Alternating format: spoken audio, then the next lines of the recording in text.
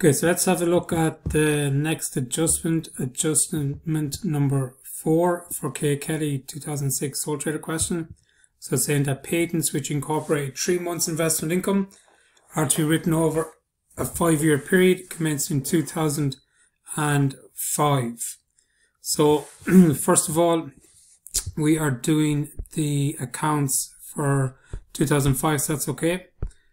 So 4 things we're going to have to do here. 1, we're going to have to find out what is the investment income for the year. 2, find out what is the investment income due, because some of it has been paid but we record it into our patents. 3, we need to find out what is our patents figure to go into your balance sheet as a tangible fixed asset. And 4, what's the patents to be written off per year. That's going to be your expense in your profit and loss account.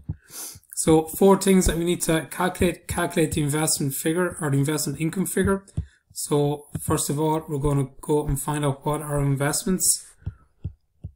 So it says 6 months investments on the 1st to the 6th. So you got 6, 7, 8, 9, 10, 11, 12. So you got 7 months. So it's not a full year. And it's going to be 160,000. So we're going to take 160,000. We're going to multiply that by 6%. And then we're multiplying that by 7/12 because we don't have it for a full year.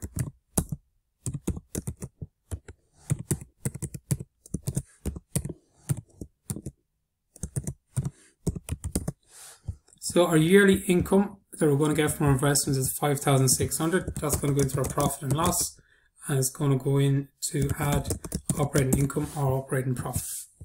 So of this 5,600, we've received some of that because in the question it tells us that patents incorporate 3 months investment income. So of this 5,600, we have received 3 months. We're going to take the 5,600, we're going to multiply by 3, and we're going to divide it by 7. Why are we dividing by 7? Because you only have it for 7 months. We don't have it for 12 months. So the investment income that we have received is 5,600.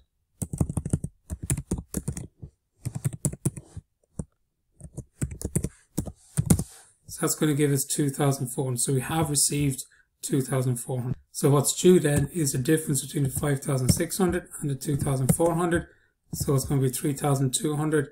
That's what's due to us, and that's what's going to go into your balance sheet in your current assets. And it's 5,600.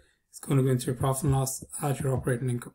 So that's the first 2 steps: calculate the investment income figure and calculate the investment income due figure.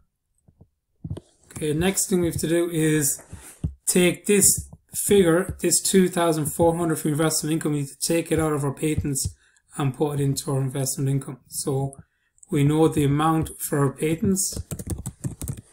We need to find out from the question. So the amount for patents is 60,600.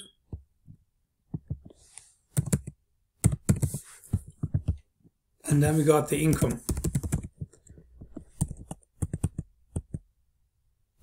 So our income is 2,400. Now we need to add this back on to our patents to take it out, and the reason for that is as follows. So our patents figure is going to be 63,000. We have to do an adjustment on that in a second, but for the moment 63,000. So patents is an asset, so it goes on the debit side to increase it. Income is a credit, so we're going to put an income on the credit side. So in our patents we've got 60,600. Our investment income, we need to put this 2,400. So we're going to credit our investment income 2,400, and we're going to debit our patents 2,400, and that's why we add it back on. So this adjustment is not about adding and subtracting, it's about your debits and credits. So I said we need to take the 2,400 out of the 60,600. If we did that by adding and subtracting, we'd take it away, but we don't take it away because of the double entry. This 2,400 should be on the credit side of our investment income account. So we credit our investment income account and we debit our patents account. So our patents is going to be 63,000. The next one then is calculate the patents to be written off. So it says in the question that patents are to be written off over a 5-year period. So just double check that. So written off over a 5-year period. So we're going to take the 63,000 that we calculated in the previous working. We're going to divide it by 5 because it's commencing in this year. Just be careful with that. Sometimes it might say it commenced last year. If it commenced last year, you just divide it by 4. So 63,000 divided by 5.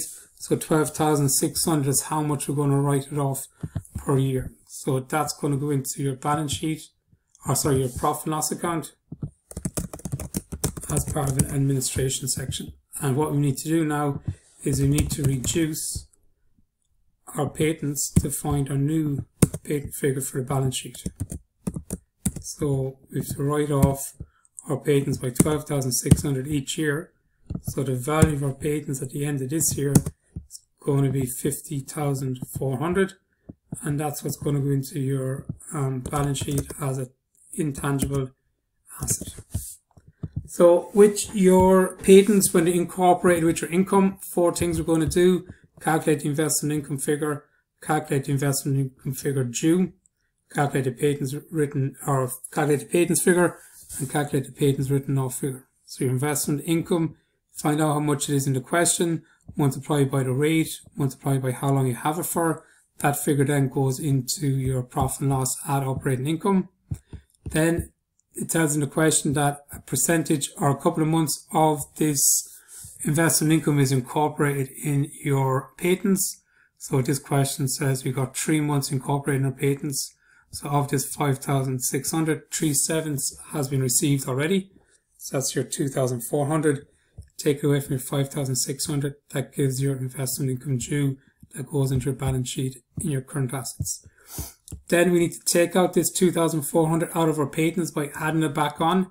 Why do we add it back on? Remember, patents is an asset, income is a credit. So we're going to credit your investment income account with the 2,400 that we should have received, and we're going to debit our patents account. And that's going to give you 63,000. That's written off over 5 years, so we're going to divide it by 5, gives you 12,600. So our patents at the end of this year is going to be 50,400, so 63,000, take away 12,600. And that's your patents working done for K. Kelly 2006.